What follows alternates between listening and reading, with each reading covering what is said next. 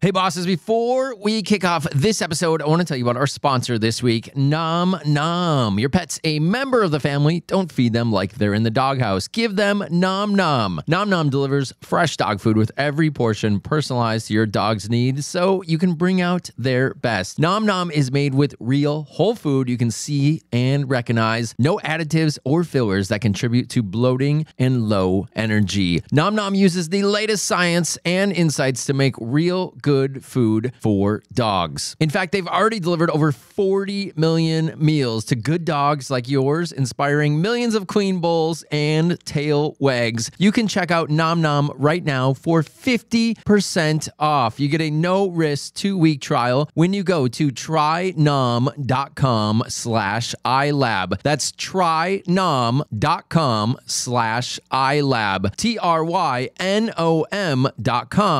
trynom.com/ILAB. You're going to get 50% off a 2-week trial. I'll tell you even more about Nom Nom in a minute, but for now, let's kick off this episode of Invest Like a Boss.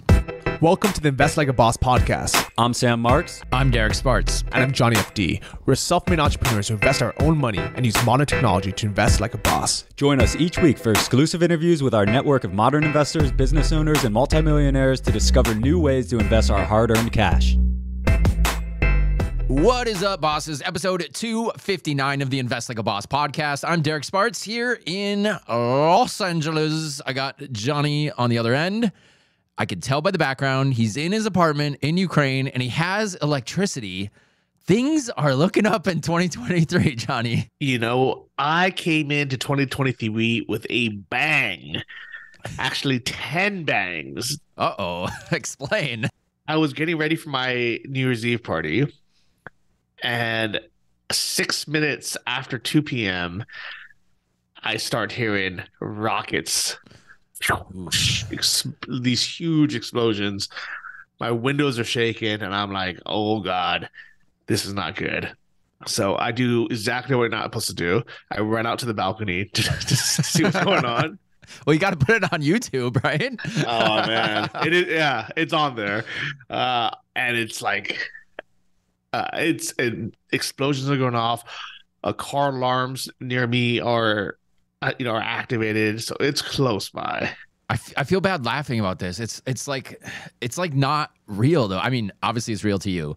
It's just weird being, I guess, in my sheltered little America spot and thinking that that's reality. You know, honestly, it wasn't that real for me until it was that close. Like, I've always read about it or heard about it, but I've never personally been within, shaking range of a missile. And I was like, oh my God, this is not okay. This is scary. Luckily, they were all surface to air missiles. So they were the air defense going up and not the rockets coming down. Well, that's a good sign. I don't know what to think of this. Is there anything to be believed in what Russia's saying? Because one day they say they want to have talks, and then the next day they're sending missiles. It's a confusing situation. Before, February 24th, 2022, I gave Russia the benefit of the doubt. I was like, you know what? Yeah, maybe they're not so bad after all. Maybe they learned their lessons. Maybe they really, are the nice guys again. Now, I mean, after 9 months of the war, I realized you can't trust Russia at all. Like, they're like that gaslighting liar that stabs you in the back. Like, you just can't listen to them. Yeah, and Ukraine kind of feels like the little stepbrother. Like you don't really belong to the UN, and you're not Russia, but Russia wants you, and UN's like, I don't know, do we want you? So it's kind of a weird little situation that you guys are in right now. It actually reminds me of high school. I got into a altercation. I love how you had to think about the term for a second. How should I put this? Yeah. So basically, I got beat up by like a little mini gang in our school. And there was like a crew of them. This is high school. So at the time, it was scary as crap for me because I was, young. Now looking back, I probably would have handled it differently. But when you're a teenager and there's like a crew of like 12 guys who wait for you after school and beat you up. It's a very scary situation. And I didn't have that many friends, so I didn't know what to do. I was really stuck. Luckily, there was this guy who was a grade above me, and somehow we were in the same math class, and I would let him cheat off of me. So just reinforcing stereotypes here, Johnny. Yeah. So he liked me, and I was really stressed one day, and he's like, "Hey, what's wrong?" And I said, like, I'm getting beat up by these guys. And this guy, he was older, he was a senior, and he had his crew of like 10 guys. So they said, look, we're not going to get directly involved because we don't, it's not our fight and we don't want to get in trouble, but we'll go there and back you up. Go tell that guy, the main guy, I'll fight you one-on-one, and we'll be there so the friends don't jump in. So it could be a fair fight. And this is how I feel like what U.S. is doing to Russia or with Ukraine. Ukraine is the guy who was getting bullied, all right? And Russia was like this, it's like, nobody can stop us. We're bigger, more powerful. We have more ammo. And the U.S. is like, look, wait. We're not going to get involved directly, but we're going to make sure this little guy, Ukraine, doesn't get his butt kicked. And we'll teach him some fighting skills and provide some weapons, but that's about as far as we'll go. But we're there. We're still there. Yeah, and we'll make sure that Russia, fights, relatively fair. Doesn't cross too many boundaries. Because they know they do that. NATO's going to come in, and it really will be a 3-day war. Yeah, it's a terrible situation. I can't believe you're almost coming up on a year on that now. Yeah. So let's see what our updates for the end of 2023 are. But hopefully that'll be something we reminisce about. Let's not talk about still. Yeah, we're always thinking about you, Johnny. Hopefully things will. That's the closest that any kind of missile will come to you at any time. Let's talk about what we're actually talking about this year. I feel like 2022 was a lot of kind of these catch-ups, what's going on. Obviously, your Ukraine situation. We delved deeper into more personal subjects. Let's get back to investing. I mean, it was a strange year. I think 2022 is the first year of the podcast where the market in general was actually down for the year. I don't think that's happened since the podcast has started. So it was a really challenging year. I think we need to have a few more episodes to kind of get back into some of these alternative spaces. So this week, we're talking to the real asset investor. His name is Dave Zook. I actually found out about him through a Patreon recommendation. If you want to recommend guests to be on the show, I try my hardest to get them on. I apologize. I don't remember the actual patron that did recommend this. I did have it in my notes as a Patreon recommendation, though. So whoever you are, I'm sure you know about this. Yeah, and I think this is actually an interesting topic because there's a lot of programs like this. I don't even know how to describe this investment class.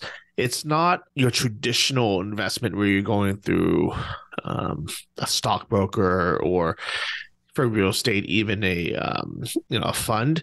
This is, I don't want to call it like a private placement, but it's like a alternative investment where there's a type of like business opportunity or something. And you're like, okay, I'm going to invest in this through this company or this guy to do something that otherwise would be complicated for me to get into. So I like the idea of real assets. I've actually met people who have invested in things like car washes before, and I always thought it was a cool idea. So I'm excited to hear what his style is and what his fund does. And then afterwards, let's come back on and talk about if we would invest in something like this, why or why not. Yeah, so this is a business model that I don't think is necessarily unique because we have seen other people do it. But when you're investing this type of money, you're also investing into the personalities. So Johnny, we're going to have you talk to Dave Zook. He's the real asset investor. Let's have you bosses listen to him and see what you think. And then Johnny and I will come back and circle around and see if this is something that we would invest in as well.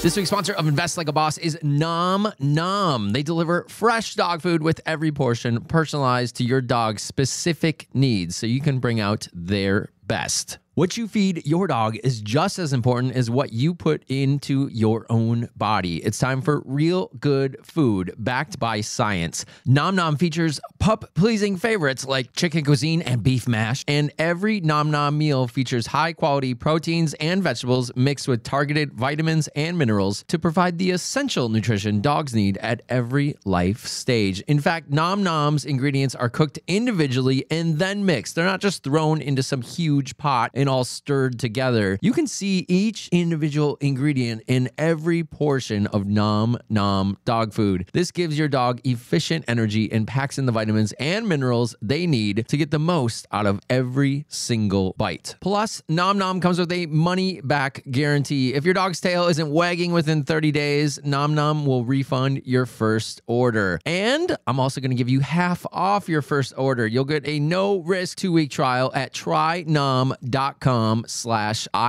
That's 50% off your first 2-week trial at trynom.com/iLab. One more time, trynom.com/ILAB.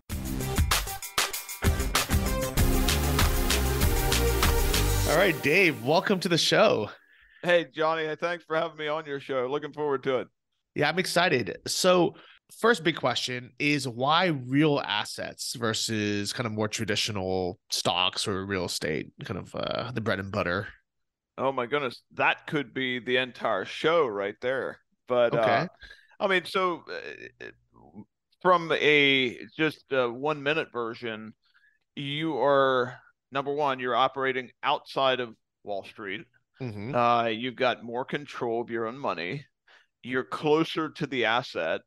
And let me give you an example of that. We have a self-storage fund, right?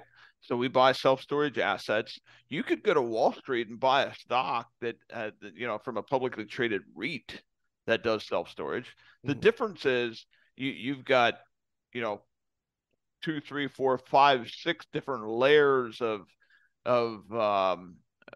organizations or folks or people scraping fees or different fees that is coming off of that before it gets to you, the investor. And then, you could have a general market correction, just any kind of, some kind of news that would make the general market, slow down, crash, correct, whatever. And you would be most likely be negatively affected. It doesn't matter if your asset is doing just fine. It doesn't matter if the income from your asset went up the month before. You're subject to whatever the market's feeling. And so what I usually say is our fund, which gives you access to the same sort of product, gets you next in line. Like, you're as close to that product as you possibly could be without actually owning it yourself. You have the asset, you have the management team, and then it's you. So there's only one group between you and the actual asset. You can own that asset yourself, then you have to manage it and take care of it and do all the stuff that we do. But it gets you closer to the asset than investing through a publicly traded REIT. Okay, it definitely makes sense. Speaking of real assets, I think the 3 that you guys focus on a lot, self-storage, the ATMs, and the car washes. Why do you guys like these 3 as opposed to, like, for example, a restaurant or a nightclub or coffee shop? A couple reasons. I started really becoming interested in self-storage in 2017 when we first entered the space. Actually, I had been interested prior to that, but didn't really have a good entry point, didn't have a great team, wasn't too connected in the space. I was busy doing a lot of other stuff. But I recognized in my research that self-storage was very recession resistant as an asset class. Meaning that when there was disruption in the market, when there was a market decline, that seemed to be the asset class that did really well. And then, looking where we were in the market cycle, 2008 to 2017, just a really nice bull run. And it just felt to me like we had more potential to take some form of a correction rather than just keep on this, bull market run. And, obviously we had a situation in 2020 2021, where you had COVID, and you got a chance to see, okay, how does this thing perform? How's this asset class perform during those kinds of situations? We saw how they performed in 2008 to 2011, and it was one of the best performing, or the best performing commercial real estate asset class amongst all of its peers, and how it performed. Just really being able to kind of identify some of those things, some of those, opportunities. Same way with car wash. I mean, today's market, it's really hard to buy a stabilized asset that makes sense from a cash flow perspective, from a appreciation perspective. You just really, in this last year or so, it's at its all-time highs. Doesn't mean it couldn't go higher, but it's hard to find an asset class that really performs for you and gives you the cash flow that you want it, that you get in there for. And so getting in there and creating value, forcing value, the self-storage facilities that we're buying, we're adding climate controlled units. We're adding size and scale to it. Same way with car wash. We're buying a piece of dirt and we're building a car wash on it, then wrapping a business, putting a business on that piece of dirt. That's how you get value in today's market, I believe. Yeah, I like it. Actually, we had a previous guest, Kevin Shee, who has self-storage in Hong Kong, and we like it as an asset class. I can see why having a self-storage REIT isn't necessarily the best idea. You get more liquidity, but you pay for that liquidity as well. For the ATMs, I'm assuming these ATMs are not, connected to like Chase Bank or like Bank of America. These are probably ones in places that can charge higher fees. I'm assuming maybe like a strip club or amusement park, or where do you guys normally have these ATMs? So the really good, the locations that we focus on is high foot traffic delis, chain stores, Walgreens, CVS's, bodegas in New York City. High. Number one, you got to find out where your clients are. Number one, well, no, let me back up a little bit further. Number one, you got to figure out who your clients are, right? You got to figure out who your clients are, who's your user, who's using the ATMs. Then number two, you got to find out where they are. You got to find out where that population of users are, where they live, where they congregate, where they shop, where they eat, where they go to pick up their groceries, whatever. So we're in those locations that I just mentioned primarily. And that's done really well for us. And going through the spring, summer of 2020 and into 2021, it's one of the things that kept us from really suffering from kind of the downtrend or the enclosures in some point of some of our peers who are in, restaurants and nightclubs and bars. And well, you can imagine what happened to that business in 2020. Those places got shut down. Almost all of our businesses were deemed essential where our ATMs were at. So location is important. Finding out who your customer is, finding out where they go, where they shop. That's super important. Yeah, I like it. And actually, out here in Europe where I live, there's a brand called Euronet, which is everywhere. And they are notorious for charging high fees and giving terrible conversion rates. But they're definitely very, very profitable as well. So I can see that it works. Yeah, and the not only is the location important, it's knowing how your customer reacts, or how your customer's habit is formed. Think about it. 10, 15 years ago, your typical warehouse or factory employee or service employee got a check every Friday night, every other Friday night. They'd go to the bank and they'd take some cash out. They deposit the check, take some cash out. Now you don't get a check. That money gets deposited into your account automatically.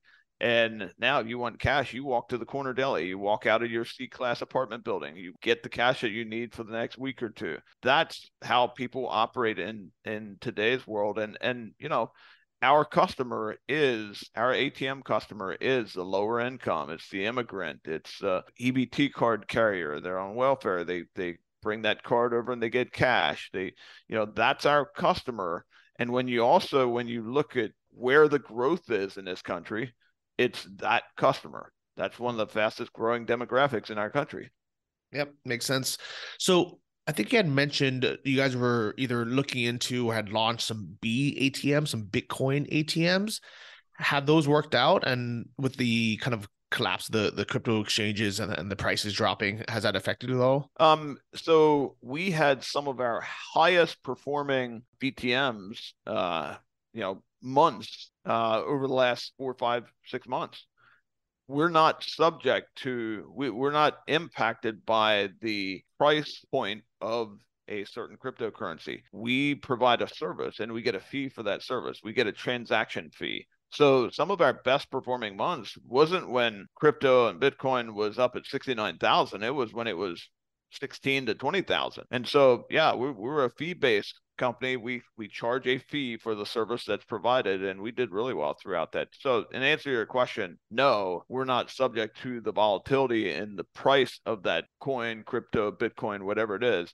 We get paid for a service. That definitely makes sense. So Derek, the co-host of this podcast, he has read Rich Dad Poor Dad, and he saw that you were actually mentored by, I don't know, Robert Kiyosaki directly or his team. How was that experience? Yeah, so I first met him. I actually hunted Robert Kiyosaki down in 2012 and went on the Real Estate Guys Summit at Sea, primarily because him and his team were on board. And I wanted to spend some time with him. He made some statements as his CPA did. One of the statements Robert Kiyosaki made was, you can make millions of dollars a year and pay no tax legally.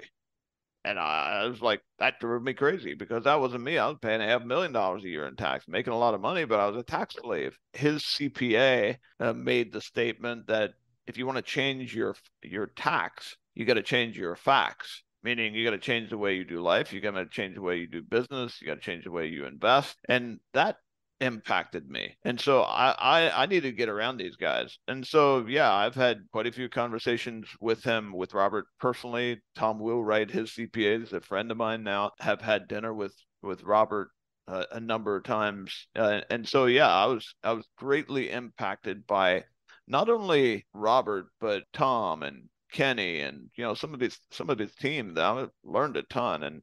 And yeah, they were my mentors and still are. They were my mentors coming out of kind of that conventional era that I was in. I was thinking inside the box like everybody else, and they kind of shattered that paradigm, that conventional thinking I had. That's amazing. How did you go from paying that much tax to now, essentially we're nearly zero? I changed my facts. Yeah, I started doing business differently. I started investing differently.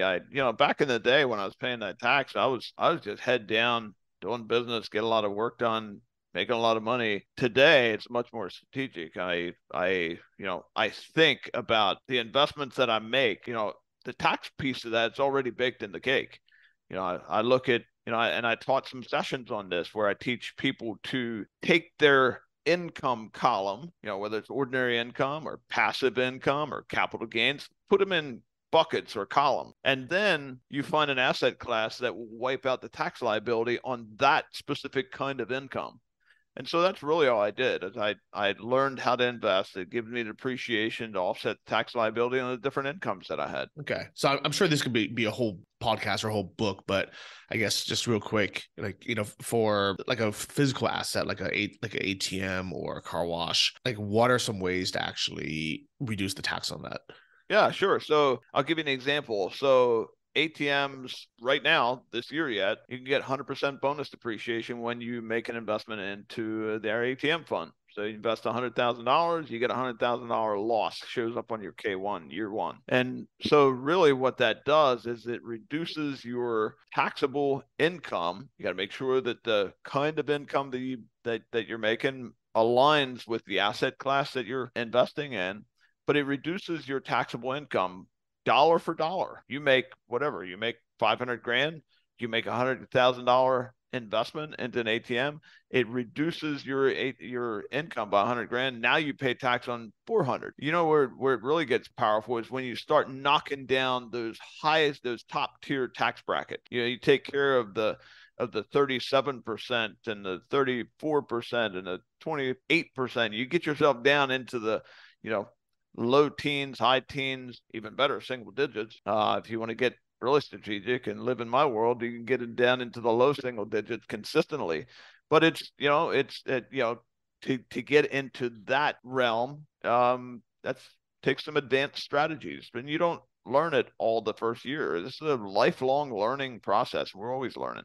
But we got great people around us too. We got a great team. So speaking of taxes, one of our Patreons, Chris Young, when we said you were coming on the show, he said your fund sounds interesting, but when dealing with investments spread across multiple states, tax filings can become complicated and expensive. Do you have to file multiple K1s? Because that gets expensive real quick. Yeah, so we had a situation a couple years ago where the fund was growing quickly. The fund was growing really fast, and it got bigger than what we had originally intended it to be because of a couple mergers and acquisitions. And we ended up having, 20 some states in our fund. And that created a problem because in the states that have state tax, which most of them do, Texas and Florida and Tennessee, and some of those don't, but in the states that you have exposure to, the states that collect sales tax, state sales tax, you had to file a return in that state. Now, it normally didn't happen in the first couple of years because you're showing a loss in that first period. So you're not showing income, right up front. But eventually, that became a problem that was obvious. So we changed up our business model a bit and made it so that if you came into the fund, you only had exposure to 5, 6, 7 states. I think 7 states was the max that you would have exposure to in that fund. So it was a learning curve, and it happened because of growth in the fund and some mergers and acquisitions, which was good for everybody. But at the same time, it created kind of a burden on the state tax side. Okay, makes sense. So nowadays, maximum someone would get 7 K1s, but maybe less because some states don't issue them. Correct. Okay. We found a way to mitigate and offset that burden for our investors and kind of minimize that. Okay, that's good news. Another one of our Patreons, Tom Conal, asks, he's been looking into buying a car wash in Australia. Are your funds open to foreign investors, so non-US citizens? So the answer is we can take foreign investor capital. The only thing I would say on their side, it's important for them to know that, they could be subject to double taxation on the U.S. side, taxation on the other side of the pond. So just, if you've got international capital coming in, or if you have an international investor, I would just say, if you're a syndicator, just make sure that they're aware of that and make sure that their tax team is on it and making and setting them up and putting them in a good position. Okay, great. And Tom also mentions he listens to Cody Sanchez, which is a previous guest of iLab, and she is anti-ATM. Any idea why? I have no idea. I can tell you our investors who've been investing in ATMs for the last 11 years are not anti-ATM. They're big ATM fans. And, maybe it's one of those things where maybe that person doesn't understand it. Maybe they doesn't understand the business model or who the customer is or the demographic. I don't know, but I would be happy to have a conversation. If somebody has a mindset that this is not a good investment, I'd love to hear why and have that conversation, because it's been a very good, solid asset class, not only for us over the last 11 years, but if you look back, 20, 30, 40 years, this has been a really good asset class. It's a good recession-resistant asset class, gives you lots of consistent cash flow when you got them in the right location. And that's important. When you talk about real estate, what's the 3 most important things in real estate? Location, location, location, right? Well, this is a real estate play. We're using an ATM as a vehicle to monetize that piece of real estate. So it's a real estate play. So location becomes very important. So it's from a cash flow perspective, a recession-resistant perspective, a depreciation, a tax impact perspective, it's a great investment. I can definitely see it working, because I personally had met people in Europe who, when I asked them why they had a Euronet ATM taking up half their storefront and making their store, less attractive for customers. They told me that they actually make more money just from the ATM. That with them, they did some kind of revenue split than he did actually selling products in a store, just because he had such a high foot traffic area. Yeah, no, and it provides a valuable service to that demographic. Yeah. There's many of us, and probably including most of your listeners, who don't use ATMs, don't, I don't use ATM. I own hundreds of ATMs personally. I couldn't get cash out of an ATM if I tried. So it's not for our demographic. It's for a certain group in the US, and that group is growing at a fast rate, one of the fastest in the country. Yeah, I definitely don't like paying those crazy high fees, so I avoid it, but I can see other people falling for it.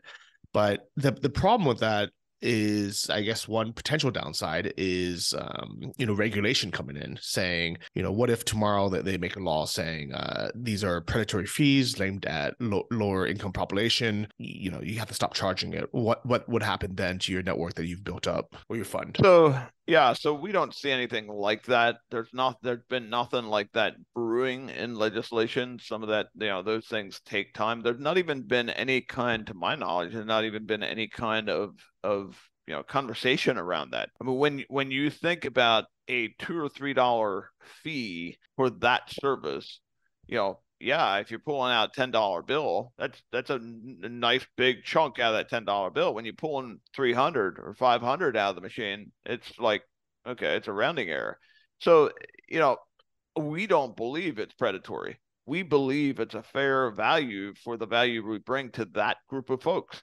And so it really depends on how you look at it. Do you see it as predatory? Okay, tell me why. Okay, so let me ask you a question. You live in a C-class apartment building. You have the opportunity, the flexibility to walk outside of your apartment building, walk across the street to the corner deli, and take out $150 out of the ATM machine. And you pay $3 for that service. Or you got to get in your car, you got to fight traffic, you got to drive 3 miles down to the branch, you got to go in the branch, get your cash out, come back. Would you rather pay the $3 or go through that?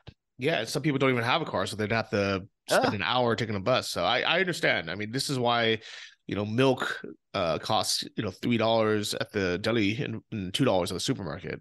Sure. So I could see why it works and see why it makes money.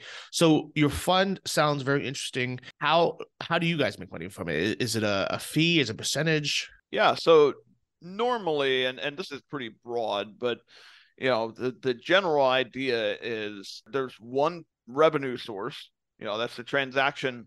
That's a transaction that happens. That's a surcharge from that transaction. So let's just call it $3. Then there's 3 parties that get a piece of that. You get the investor gets about roughly 30%. You get the location owner, the deli, the CVS, the Walgreens, whatever. They get roughly 30%. And these percentages vary a lot. I'm just giving you the kind of the broad overview. And then the management company gets around 40%. And that management fee is inclusive of all the costs, the maintenance, the management, having Brinks and Loomis bring your money out and keeping your machine stocked. I mean, all the costs flow back to the management company. So that's generally about what you would see, 30, 30, 40 or something like that. But it's a 3-way split. Okay, definitely makes sense. So what about, for example, your car wash fund? If somebody wanted to invest, is there a minimum? How much of that goes into the car wash? How much of it goes into fees? Yeah, so it's $100,000 minimum for available to accredited investors. What we did is got a little bit creative with this fund in that we sat around at the very beginning when we got into this space going on 3 years ago. We said, this is a new asset class for us. We're teaming up with a new operations team. They were not new to the industry, but they were new to us. There's development in this fund, quite a lot of development in this fund. Those are all 3 potential risks, like real risks. How do we offset or mitigate the risk for our investors. And then so what we did is, instead of going with the typical syndication model that you see a lot, 70-30 split, 70% of the cash flow going to the investors, 30% going to the sponsor, the investor gets a whatever 7% preferred return. It might go to 50-50 after you hit a certain IRR, waterfall model, whatever. We said, what if we scrap all of that and gave 100% of the revenue to the investor? So we've done pretty well in the last decade. And we got ourselves in, I got myself in a position where I don't need the cash flow. So I was like, not only don't I need the cash flow, I can afford to pay the setup costs, and I can afford to carry the admin, the fund management, all that stuff out of pocket. But if I give 100% of the cash flow to the investor, that will reduce their risk. In exchange for that, when they get to 1.75x, or when you invest $100,000, you get 175 back. When they get to that point, then I make money and they exit. So we're projecting that you get to the 1.75x in 5 years or less. And, it could be a good bit less than 5 years, because we're seeing a lot of private equity and institutional appetite for this asset class. Most likely we'll get bought out between year 3 and year 5. We're on course to have 60 of these Tommy's Express car washes built in the next 3 to 4 years. So we could get bought out. It doesn't matter if we get bought out early. The investor still gets their 1.75x before I get a dime. And then I get paid on the back end. If there's upside when we sell, or if we pay them out, we still own the asset. After they get their 1.75x, then I start getting paid. And then how much is that? Whatever, I get paid from operations. So they get paid from operations. And then after they're out, then we get 100%. So after they get to the 1.75x, they exit. And then we get whatever operations deliver this. Okay. So the maximum upside for the investor is 1.75x. Yes. Okay.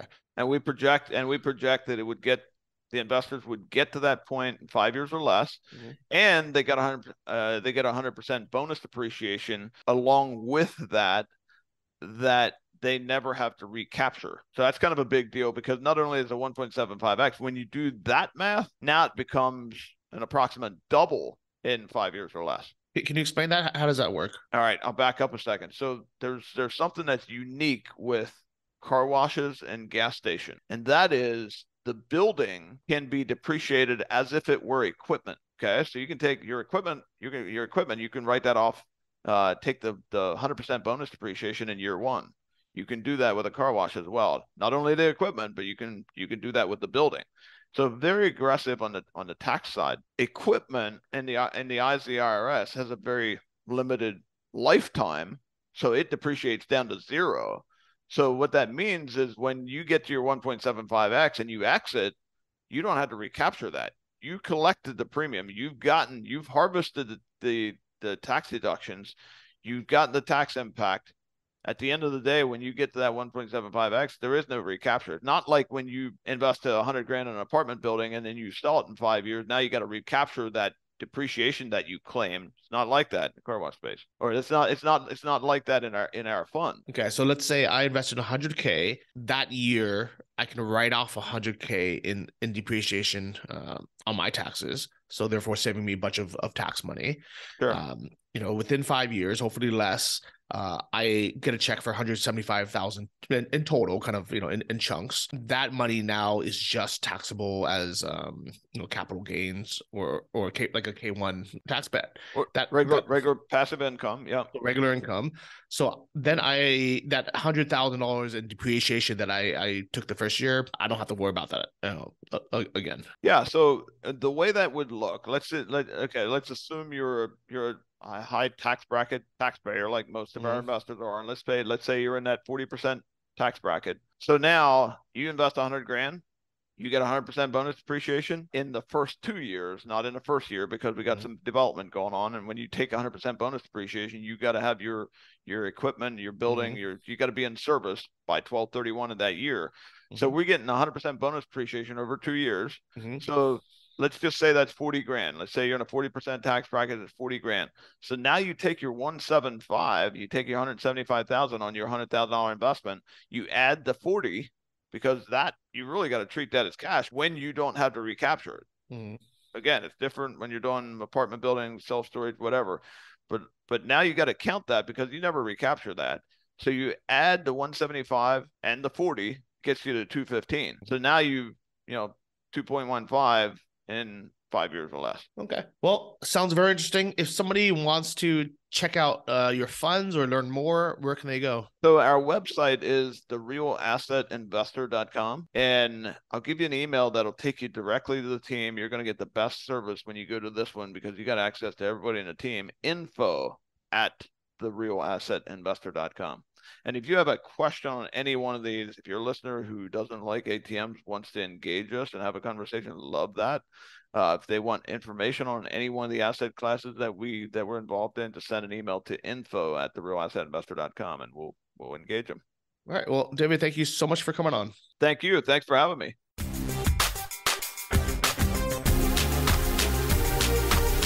Great interview, Johnny. I appreciate you taking that, talking to Dave on this. He talked about 3 main subjects: self-storage, which we've covered quite a bit on the show, ATMs, and car washes. I like all 3. I do have an issue with one of them, which I think I'll bring up in a little bit. But what are some of your initial thoughts about investing in these assets?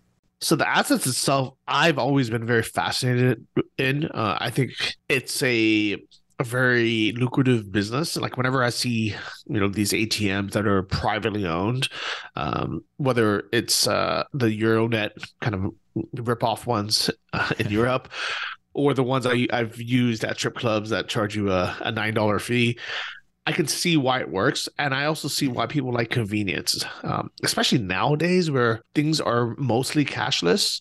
It's actually ironic that people need ATMs more often because they carry cash less often. So in the kind of random times they do need cash, they don't have it on them. So they have to go out of their way and be like, okay, what's close by that I can just grab $20 or $40? I'm glad that you brought that up too, because I've used those Euronet machines. I know exactly what you're talking about. Sometimes, at least like if you're at an airport or wherever you are, you can't avoid it. If you really need cash, you got to pay those fees. And I'm glad you called him out on that, because I listened to another interview with him that I don't remember the podcast offhand, but they basically just praised everything that Dave had to say. And I like almost everything that Dave had to say. And you kind of alluded that this is kind of maybe not necessarily predatory, but he made it pretty clear that he's going after low income people that need $20, $40, whatever it may be. And I've been that broke. If you're paying a $2, $4, $5 fee just to get $20 out because that's all you have in your account, that sucks. Honestly, it sucks. Yeah, it does suck. And I don't know. It's hard. I mean, as far as the actual assets, like I like them. I can see why they make money. Predatory or not, I can see why they make money. Like, I mean, to be honest, if I can start a payday loan, center and get 50% interest, I would look into it. But I think that these I don't know, the ATM model, like I don't know enough about it for me to personally want to invest and start one ATM, have a deal with a store or something and put my own ATM in there. I think this is something that you need to scale, which is why Euronet does so well, is because they're a big brand. They have they have scale. And this is what's the appeal of a fund like Mr. Zook's, is it's scalable. It has has something behind it. So the actual assets itself, I actually like it. What I don't like is the split. So let's go over that split. He said, let's say there's a $3 fee on an ATM. Essentially, $1 that is going back to the store or retail location, wherever it's located, CVS, Walgreens, the bodega, whatever that may be. Another $1 is going to maintain it. Brinks has to come put money in it. If it breaks down, they need to send a tech, and the remaining goes to the investor. So it's about a 1/3 split all around. But that's not forever, right? I'm assuming that also caps out like his other investments at 175%. That's the interesting part here. I don't think I've ever seen a fund split like this where he caps you out at essentially making 75% profit. And then from there on, he says, I'm going to take over the business and it's 100% mine. Yeah, like that's the main part where I wouldn't invest, because I'm putting all the risk by putting my money in. And if in the best case scenario, I get my money back and 75% more, like, that's not worth it for me. Like on an unsecured business where, like, I don't know what's going to happen with this money. And yeah, making 75% over 5 years is decent. It's 15% a year. It's pretty good. But having no upside potential above that and having 100% downside potential, that's not something I would do. Yeah, so I guess the way to look at it is you're not going to have that giant home run exit, but at the same time, he's not seeing anything until that 1.75 hits. So he's banking on himself that he can grow it to that level. And it sounds like he's very confident that'll happen within 5 years. So if you're looking at a 15% return per year, it sounds pretty good, especially when you add the tax benefits in there of let's say you invested $100,000, you'd essentially get $100,000 in the first 2 years of tax write-offs. So that 175, he's saying if you're in the top tax bracket at 40%, you're essentially seeing 215. So you're doubling your money in 5 years if everything goes as planned. Yeah, so that's the one reason why I can see someone investing, if that was a way to actually get that tax write-off, and there wasn't another way to get that tax write-off. At the same time, I would never invest in something just for tax write-off. I remember, I don't want to call him out, but let's say a stupid person I know, he had a bunch of like these no-name supplements at his house. It's like powdery supplements. And I'm like, why do you have so many? And he was like, oh, I signed up for this multi-level marketing thing. And I was like, why? And he's like, don't worry, I get all the money back in tax break. And I was like, while that may or may not be true, you could have put that money into an actual business or anything else and had the same tax break. Like, you don't need to just throw your money away to some MLM scam. Lo and behold, 2-3 years into it, of him paying like hundreds of dollars every month into this pyramid scheme, never selling a single product, having a bunch of useless vitamins, stack up in his house. The IRS audits him and says, you can't write off something that's never made money. Yeah. I think you get, what do you get? Like, you get like 3 years, I think. If you haven't made money by 3 years, then the IRS is like, okay, this is not a real business. I think it's 2 years. Is it two? Think, okay. Yeah, I'm pretty sure with like network marketing, like they're even harder on that, because they know that 99% of people never make money from it anyway. So yeah, it's stupid. And then like you kind of just you just destroyed your chances of starting an actual business or investing in something else. So I don't know. I would say talk to your CPA or your tax guy before you make this investment, and see, if this would actually be a tax write-off, how much it would be for. And if you have taken that money and put it into a different investment or somewhere else, if you would get a similar tax write-off. Because if you do, then there's no specific reason why you should invest in this. Yeah, these deductions are not exclusive to a car wash or an ATM or whatever it may be. I think there's quite a few different asset classes you could apply those to.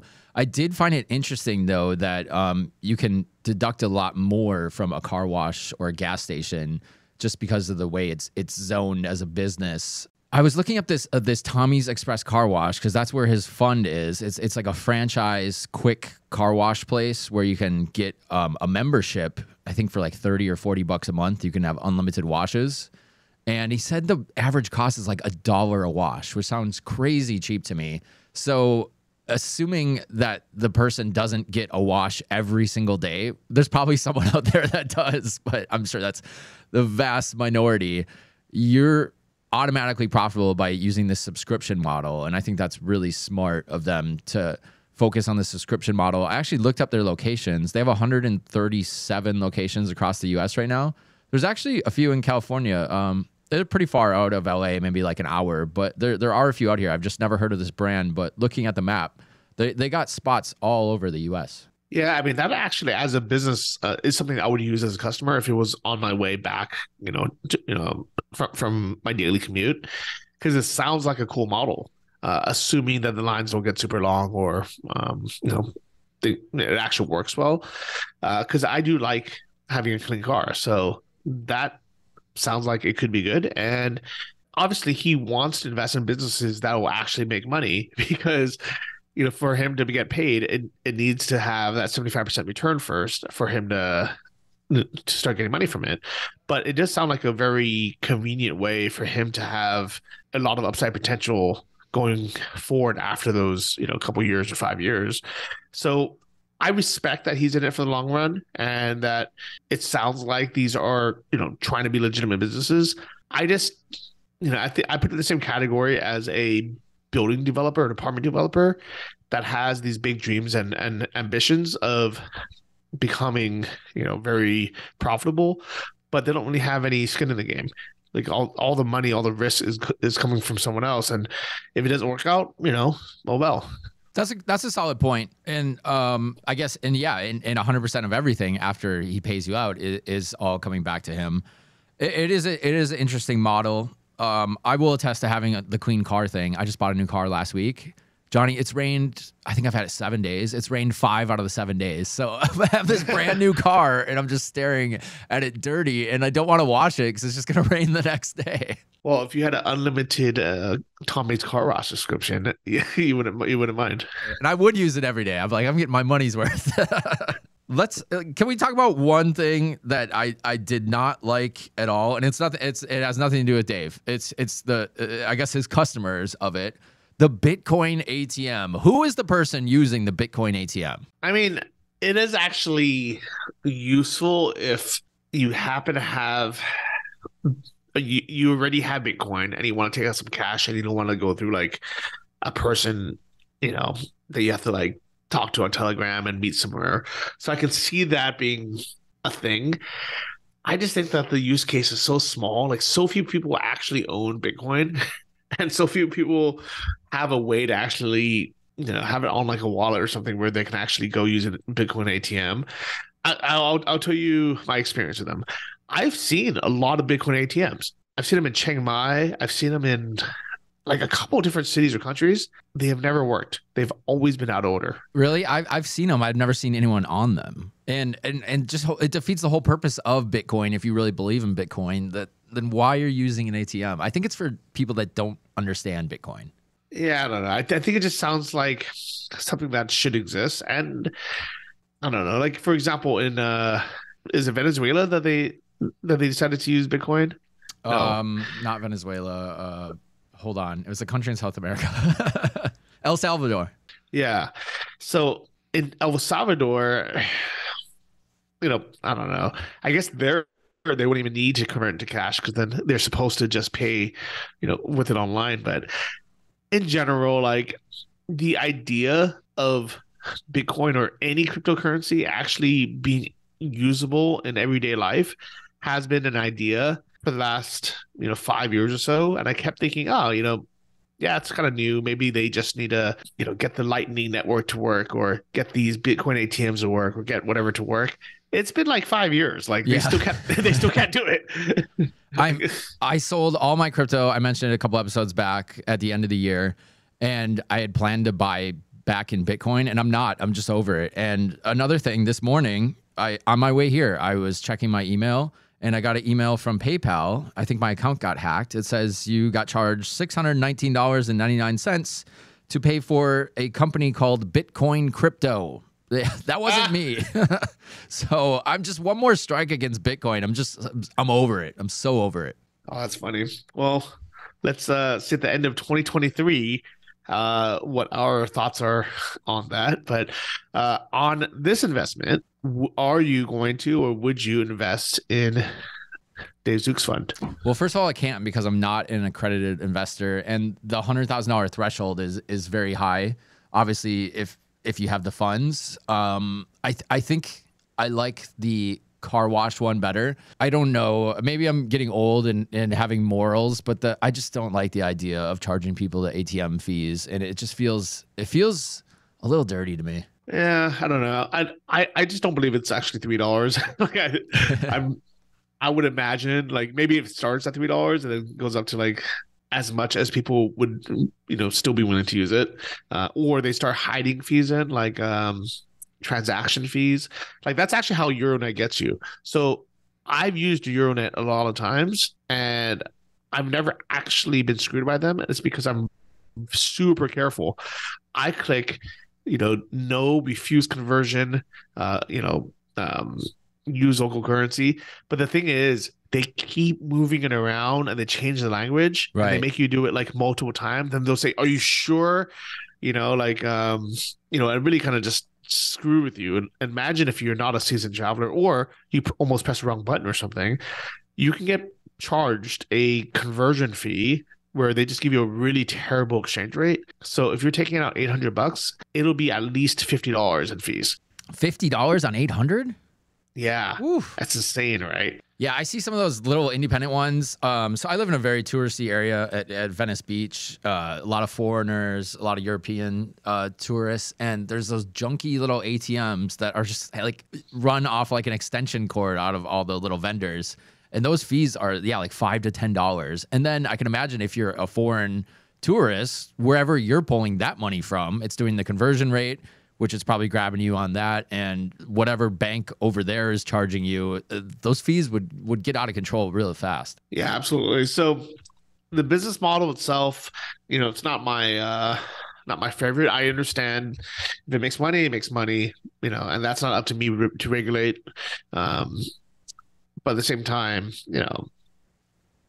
I don't know. Like if I was a corner store and someone came in and said, "Hey, can we rent this spot in your corner? We'll give you a third of all the fees," I might say yes, right? Especially because sometimes the money that you get from that is actually higher than you would have made actually running your business. It's crazy depending on how high traffic your area is. As an investment, if I was going to do it, I would rather just do it on my own, if there was some way to do it. And for the ATM, as I said before, it'd be hard to scale. So I obviously wouldn't have a way to do it unless I was on the receiving end of renting out the spot. But for something like the car wash, if Tommy's had like a actual franchise model where you can just invest directly with them to open a Tommy's franchise, that's something I would actually look into. But going through the fund without the upside potential past 175%, I wouldn't do it. Yeah, so I'm just looking at Tommy's website, and they actually do have a franchise button where you can go through there, and there's a lot of good information in there. Dave's site, therealassetinvestor.com, there's not a ton of information, and there's no numbers on returns or anything like that. So if you're going to invest in something like this, definitely ask for all that. I'm looking at the requirements for a Tommy's car wash. If you want to open up one, Johnny, you need to have a net worth of $2 million, and you need to have $1.5 million liquid if you want to actually fully own it. If you want to lease it, you need to have a net worth of 1.5 and a liquid of 1 million. Okay. Oh, well, I guess I'm out of that. Franchise fee is $50,000 a year, no matter how much you sell, and a 4% royalty and 1% towards national brand, which I would assume is advertising. So 50,000 plus 5%. Okay. I don't know how much a car wash would be normally, but that sounds doable. It says, what does it say? Their median gross sales are $3.1 million a year. Yeah, I can see that doing well. Like, I'd rather open that than a Subway. I say that. Yeah, for sure. Subway is trash. Yeah. I don't know. It's interesting if you're using it for the tax play. Obviously, talk to your accountant and see if everything Dave is saying is correct and if it applies to you. And ask them for more information. I'll post the email address that Dave left us. You can email them directly. Let them know that you heard them on Invest Like a Boss, and I'm sure they'd provide you with all the information you're looking for and the website, therealassetinvestor.com. Dave, thanks for coming on the show.